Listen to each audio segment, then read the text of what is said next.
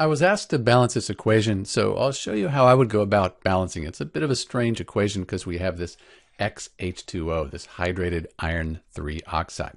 So we have our iron Fe plus O2, oxygen gas, plus water. Then we get this iron 3 oxide and xH2O. So this whole thing here is considered a hydrate of iron 3 oxide. So the way I would do it is I would balance the iron plus oxygen gives us the iron 3 oxide. I'll do that first and then leave the water till last. So let's balance this equation first. If I count the atoms up, it looks like this. So I'm ignoring these waters right now.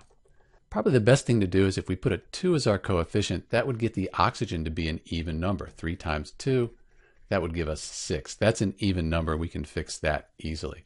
Then 2 times 2, that gives us 4. So if I put a 3 in front of the O2, 2 times 3, that'll give us 6. So we've balanced the oxygens. And then we need 4 of these iron atoms. Put a 4 here. 1 times 4. That'll give us 4 of those.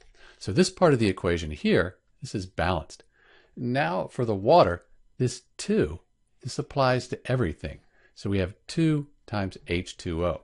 If we put a 2 here, now the water molecules are balanced. We really don't know what X is supposed to be. We're not given that information.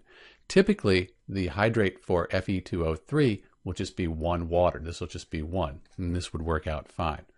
But since we don't know, we're going to leave it as X, and this would be the balanced equation for Fe plus O2 plus H2O yields Fe2O3 dot X H2O. And note this dot, typically it should be up here, kind of between them like that. But often, because it's easier to do on a computer, people just leave it as a period here down at the bottom. I like it this way. This is Dr. B, and thanks for watching.